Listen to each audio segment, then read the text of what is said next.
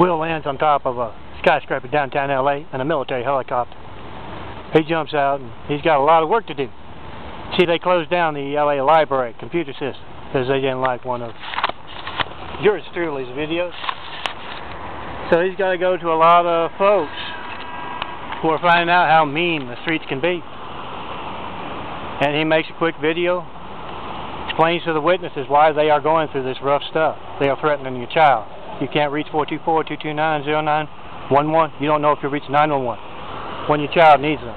So they are administering some rough skyscraper street justice to prevent Barack Hussein Obama centering my United States Business Post Office Box 1151, San Marcos, California 90406, to prevent him from staging another 9/11.